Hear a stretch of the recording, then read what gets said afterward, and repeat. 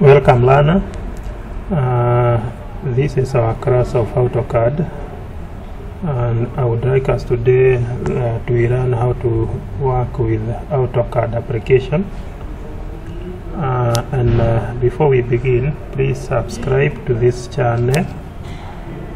The channel is My Graphics Office Solutions. Please do make sure you have subscribed so that you are going to get updates of other videos that I'm going to share with you. And like the video if you like it, if you love it, and also share with a friend so that we can get to learn together. Now AutoCAD in simple is computer aided graphic design. It is going to help you to work with graphical projects, be them structural, be them 3D object realization, planner projects, like it be an object that you may want to represent in a flat surface, product packaging. We have so many design works that you can represent graphically, and that is what is going AutoCAD is going to help us. So if you look in our notes, we have reasons why we may opt to work with AutoCAD, and the difference between CAD and AutoCAD. So getting started with the window, AutoCAD window, it looks the way you can see it here. You first come and open your application.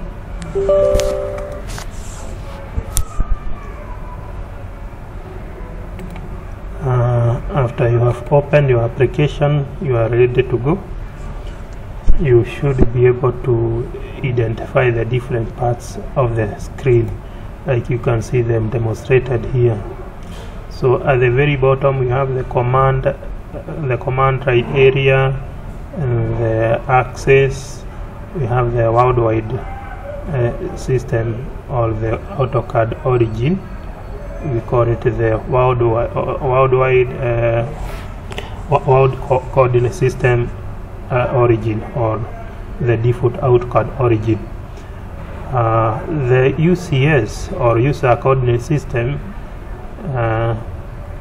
it is the same as the world coordinate system. Only the difference is that the UCS can be defined other than the default origin, where WCS is. You can define the UCS to be somewhere else. Later during exercises we are going to see that. The cursor that you see on the screen, that you move around on the screen, that is what you call the crosshair. And then the drawing, whatever you are going to draw, you should be able to do it on the entire of this area, so that the black area, that is the drawing area. And we have the tools on either side. This side, these are the drawing tools, these are the modifying tools, and at the top here we have other menu bars. We have the menu bars. So this is the title bar, this is the menu bar, these are the standard toolbar, and this is the property bar, and we have other bars that you toolbars that you can be able to activate. So to do that, you come under ACAD, you just right click on an empty area, on a gray area here, go to ACAD. These are toolbars that you can activate. So the ones that we are going to use mostly are the dimensioning, the toolbar, dimensioning toolbar, the drawing toolbar, the modifying toolbar. The three we are going to, for now we are going to work with the three. So let's just throw them in here. So So you can see the three. We have the dimensioning, drawing, and modifying toolbars.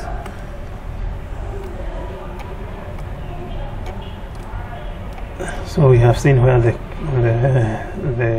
drawing area, the crosshair, and the command area are, and later we're going to see how we actually can work with the command area. And the status bar at the very bottom of the window. Can you see the status bar below the command area? We have the status bar there, where we have the listing of the tools like the snap, the grid. What other tools can you see there? The snap, the grid. That is where there are the status bar, the author, and these others that are listed there. So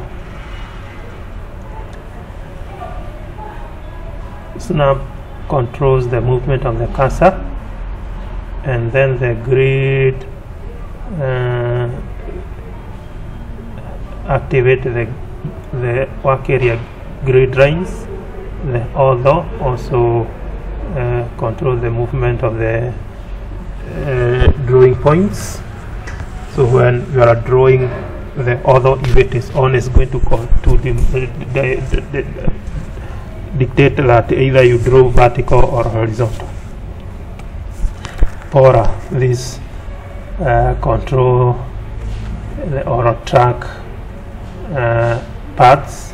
For example, in Angular, if you are drawing from here, if you are drawing a line from here, if it goes at a given direction, the Pora can help you track the angle direction of that.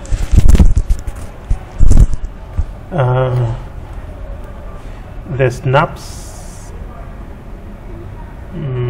settings. The OSNAP specify object snaps. If it is active, it is going to help you. It is going to help you to track the properties that are listed for you here. The end points of lines, the mid points of lines, the center of a circle, the extension of lines, perpendicular of lines, tangent point of an object. Those you can be able to track them.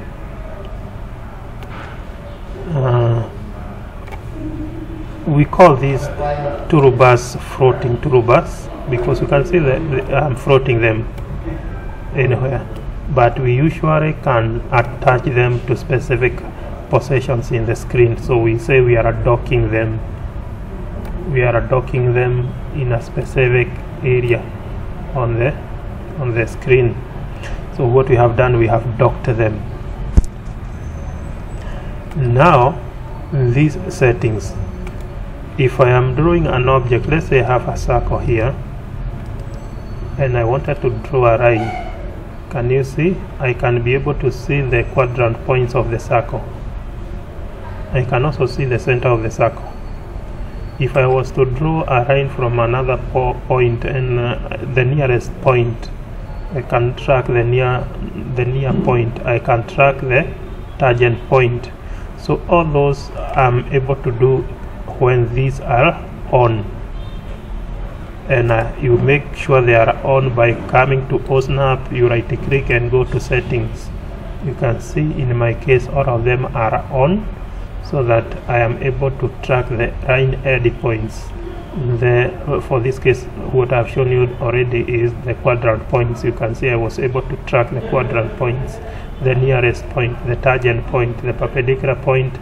If for example I'm drawing a line there and then I'm drawing another line here, can you see? I'm able to track the perpendicular point of the two lines. Yeah, and if that is what I have been able to track using that. And all this we are going to see as we move on. The menus, we call them pull down menus or drop down menus. these ones, because you can see they are dropping down as you point on them or you click on them. So we have different menus there. We have seen some 3 toolbars: the modifying toolbar, the drawing toolbar, the dimensioning toolbar, the standard toolbar. The 4 are very necessary, and their respective tools can also be seen in the menus. All the tools at the drawing toolbar are also seen on the drawing menu. You can pick tools from the drawing menu as you can just do from the toolbar. The dimensioning toolbar, whatever tools are there, they are also on the dimensioning menu, and as well as the ones on the drawing modifying toolbar, they are also there on the modifying menu, so you can see them there also.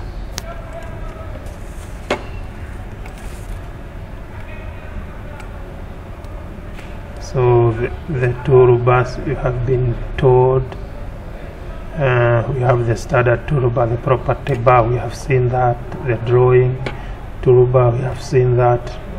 And we said either we float the toolbars or we dock them.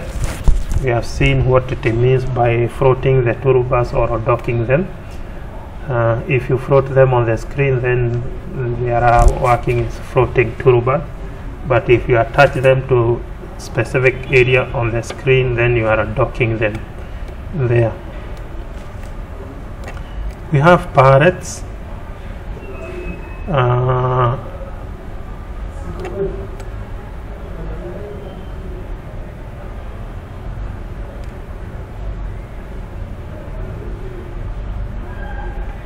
You can see some discussion of the different types of palettes that we have in AutoCAD. One is pre-designed, and the second is customizable palette. I want to give an example of one of them.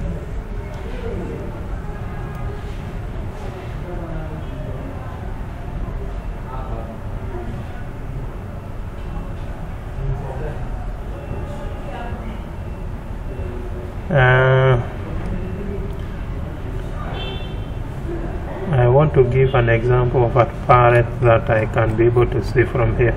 So one of the palettes, you can see them where they are listed, and I would like to see an example of a palette. For example, let me see. I'm trying to figure out where I can find a palette to demonstrate with.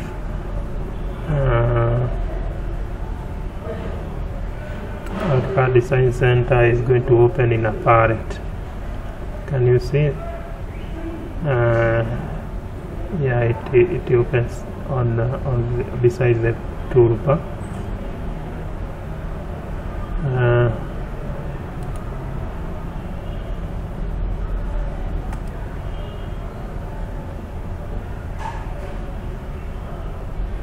Can you see this is one of them that they were showing? You go to the property of a tool and well, it is a dialog box actually. Let me see the property of a line like this. If I go to the property of that line, it is showing in this is now a palette like the one for, so this is a palette, the one for dimensioning, the one for AutoCAD Design Center was a palette. Yeah, so those are examples of palettes, and we have those that we are grouping them into the two, either customizable or pre-designed palettes. So maybe later, as we are using them, you are going to see more examples so that you can get them actually how they are working. And something also that is quite okay to note are the dialog box. For example, the settings, what you are going to set them through a dialog box. So this box that help you to see more options on a tool are a dialog box. Let me see another dialog box. For example, if I come here and go to the customize that. Still, that is another dialog box. So we have quite many of them based on the tools for which we want to specify the properties or the options. How to enter, methods of entering commands. We can either enter commands from the menus or from the toolbars or on the command area. For example, if I want to work with a line, I can pick a line command here and now start working with the line, or I can pick a line from the command that was picking a line from the menu. Now from the toolbar I can also pick a line from there and then continue to work with it, or from the command area I can just type L for line like that, or I've already now taken the line and I can now continue with it, or I can simply type in full line and it is picked and I can now continue to work with it like that. So that is the different ways that you can enter commands in AutoCAD, and whichever suits you the best, you work with that. And it is not only for lines. You can work with a line, you can work with a circle, you can pick any other if it is a line, you just click L or line. If you are working with a polygon, you just click P for polygon. I don't know whether it is going to take that polygon. Let me see whether it is going to pick. Yeah, it has been taken. You can see it is now asking me how many sided do I want. Let me see, it is a 3-side polygon. So where do I want the center to be? I want the center to be here. How enter, do we want it to be inscribed? Okay, I can now come and click there. So you can see I've been able to draw a 3-sided polygon. If it is any other object that you want to work with other than the polygon, if it is a circle, you can just write a circle. If it is an ellipse, you can write ellipse. It is going to be picked on the command area. And there are 3 ways to stop drawing a line or even any other object. If it is a circle, if it is, just click enter, it is going to stop, or you can just click escape to stop that. And then there are 3 main coordinate systems that you will come across when drawing in AutoCAD: absolute, relative, and polar. We are going to see demonstration later on this. Not really, but it is the same as the methods of entering points in AutoCAD. It's absolute, relative, and polar. And I want us to work with the absolute. Using this method, you enter the points as they relate to the origin of the AutoCAD. So the WCS or World Coordinate System is the AutoCAD default origin. So this is the method to enter points in AutoCAD. By absolute, you enter the value of x and y as relate to the origin. Now let me say I am working with a rectangle. I want to draw a rectangle that is going to come from 0 and move all the way.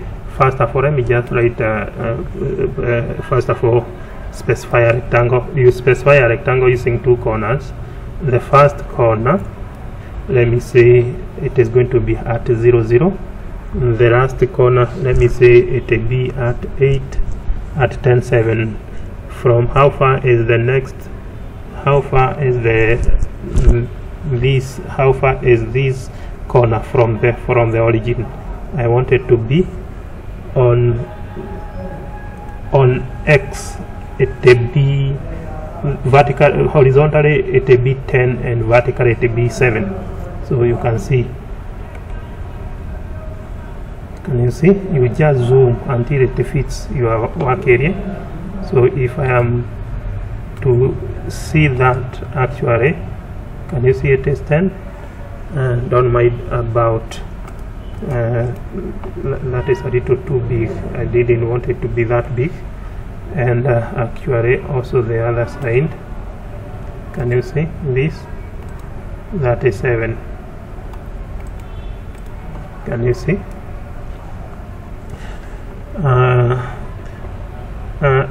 Now I want to see if I was to draw the same rectangle using a line. I start from 0, 0. Can you see? The next point I want it to be here. So how far along X? 10. Do I have anything on Y? Nothing. So the second point was 10 along X and nothing on Y. Yeah. How far is the third point from the origin? On X it is 10 and on Y it is 7. How far is the fourth point? In the distance of X? None, but 7 on Y. Can you see? And then of course go back to where you started. So that is how I can work out using absolute. You measure the distance of your points as they relate from the world coordinate system or of the AutoCAD origin. This point is at 10, 0. It is only along X, nothing on Y. This point here is at 10, 7. It is going to be at 10, 7. This one here is going to be at 0, 7. There is no distance of X. It is at 0, 7. Now suppose I'm working now using a relative coordinate system. I would put the points of my I would put my values of X and Y of that point as they relate from the first point. The first point should be the previous point. So how far now? Let me say I take the rectangle, the line again. The first point I didn't have it, so just put it to be 0, 0. The next point should be this. How far is this from the previous point? So I should say at do I have any distance of X? And nothing on Y. From the previous point, from this point here, I should only have the values of X and nothing on Y. The next point from now, the current point where I am, I should have at, so no X but Y. Note I am relating the next point from where I am right now, the lower point. You see, this point from this point is only along Y, nothing on X, like you can see here on the command area. The next point from this point was only on X and nothing on Y. Now this is where I was. I want now to go to this point. from this point, how far? It should be in the negative side of x and nothing on y. Yes, if you put positive 10, it should move forward, but I want to go backwards, so I should put negative 10. You see, again, now if I want to move on,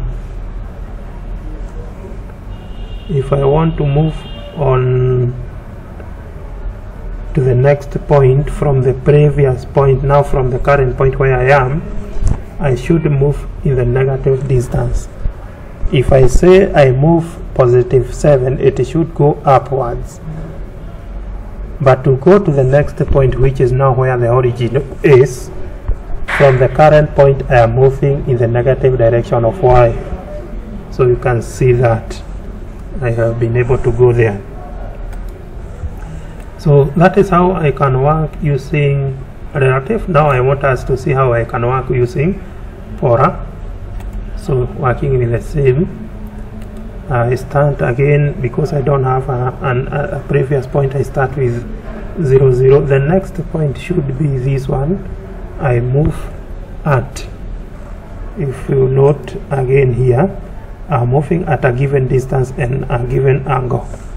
So you're going to put that. If I want to go at a distance of 10 and an angle of 90, okay. Something to note here. If at this point, moving on this direction is angle 0, you can even see I've been, can you see? The angle was 0.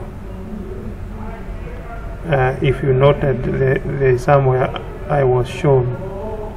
If I move up, that angle is 90. If I move this direction, the angle is 0. If I move this direction, the angle is 90. If I move this direction, the angle is 180. If I move this direction, the angle is 270. So I move at a distance is 10, and the angle, note the angle, how I am putting the angle is 0. Now from that point I move at a distance of 7, angle is 90. At a distance of 10, angle is 180. And a distance of 7, angle is 270. 270 can also be negative 90 if the angles are positively increasing anti-clockwise but increasing negatively clockwise.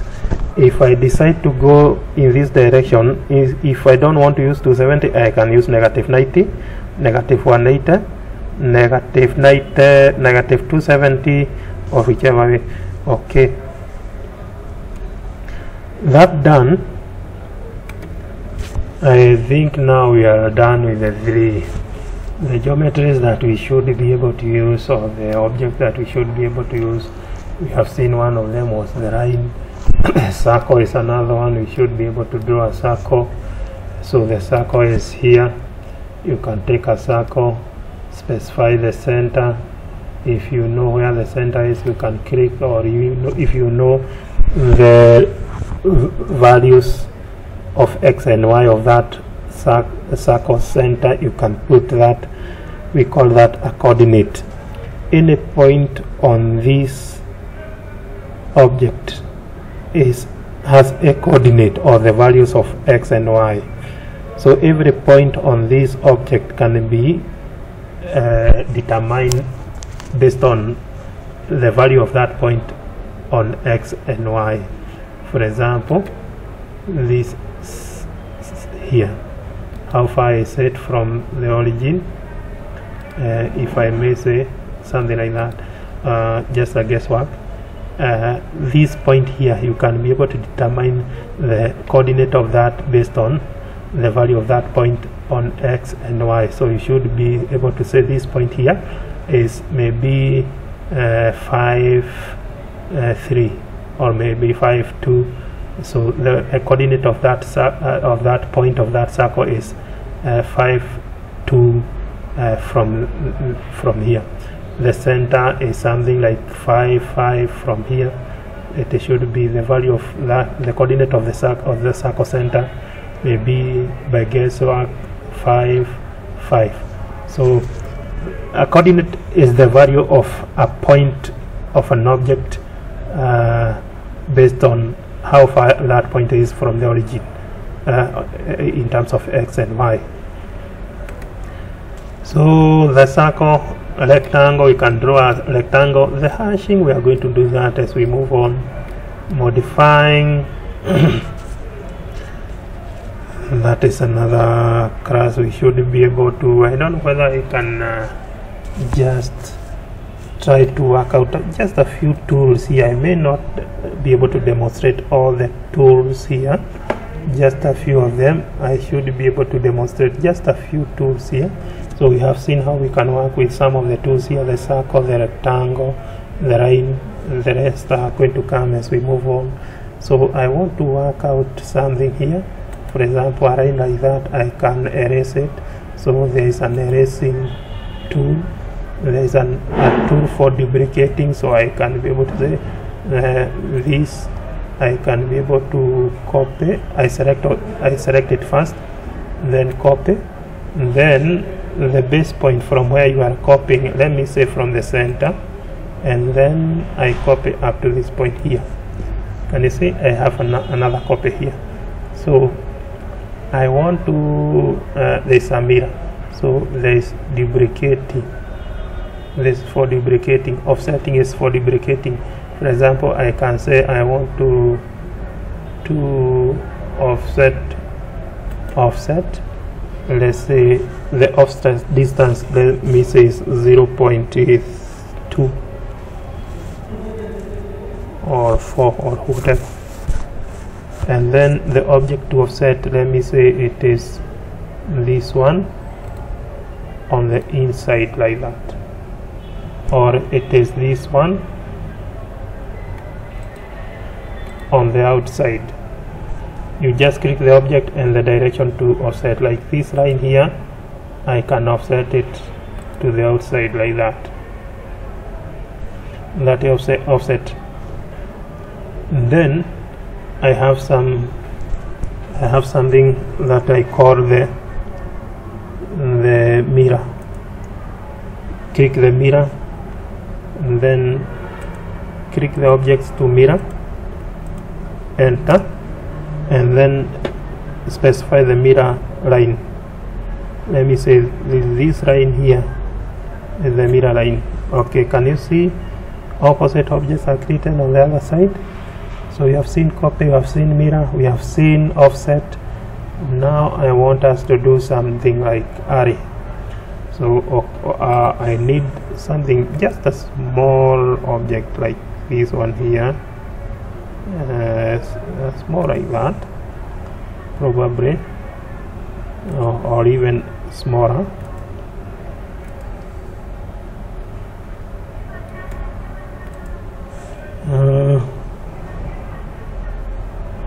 I can copy the same, so let me just copy. I copy that to this corner here. Now I want to do the array. I want to array which object? I want to array this object, and I want it to be polar, so I want them to be 4. How many rows are these? There are, let me say, 3 rows and 3 columns, and then I just say the row offset is up to the center. the column offset is up to this other center here, like that, and then say OK. Oh, it has been made the way I did not want it to go. Let me do it opposite. Let me see. I want to array 3 by 3. Okay. The row offset is from here. The row offset is from here up to the center. The column offset is from here up to the center,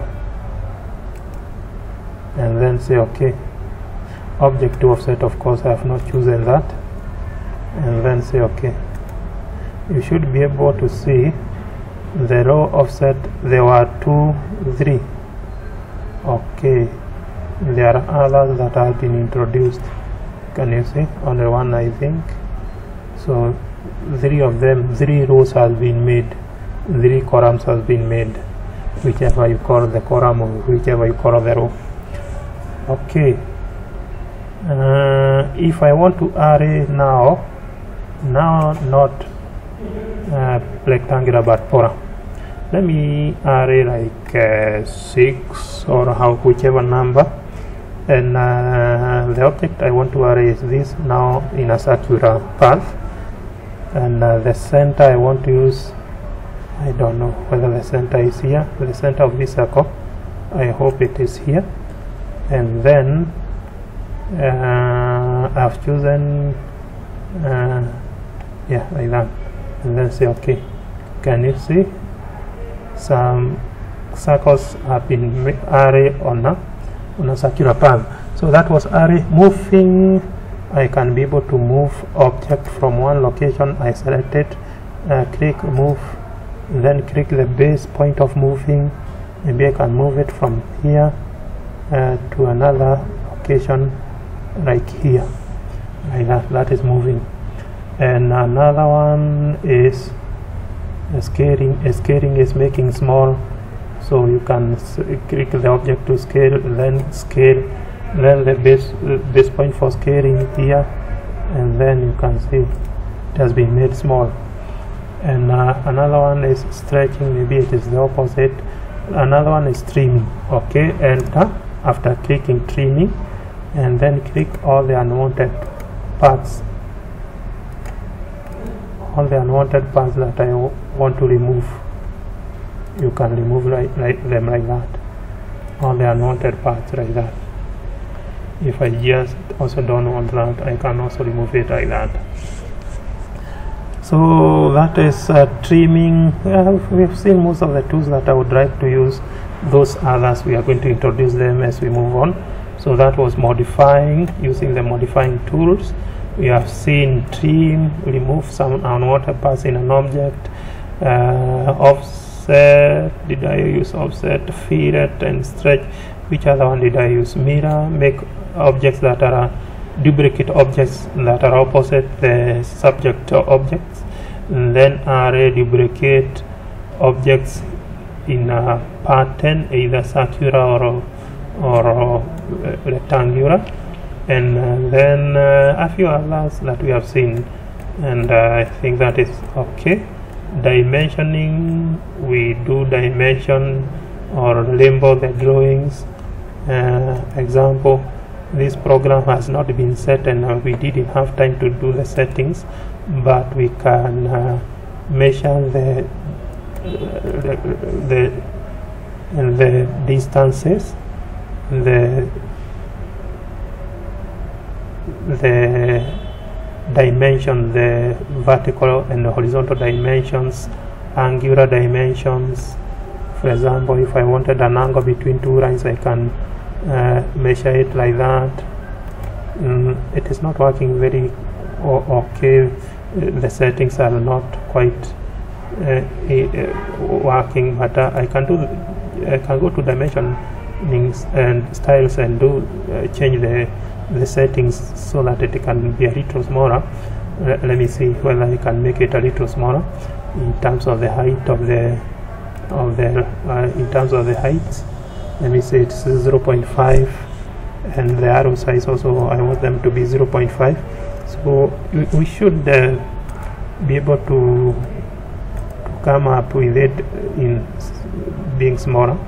Okay, that is the way we can maybe change the size of the dimension a little bit, and we can also work out the dimension in terms of diameter of circles. I can show the diameter of circle, the radius of a circle. So the difference is that radius has an R before it, but a diameter has a crossing circle before it. So you can tell whether a dimension is a diameter or a radius. And those other dimensionings also, we should be able to practice them and work them out. That was about the dimensioning, and now we should at this point be able to work out some examples like this one. You can draw something like this one. You should be able to draw some objects like these ones. This is another class, and so far I think our session has come to an end, and thank you for the time that we have been together. If you have not subscribed, please again remember to subscribe. The channel is my graphics office of solutions. Please subscribe so that the next video that I'm going to post for you, you are going to be notified. And if you have loved the video that I have shared with you, please like it and share it with a friend so that we can get to run together. So see you in my next video. Thanks.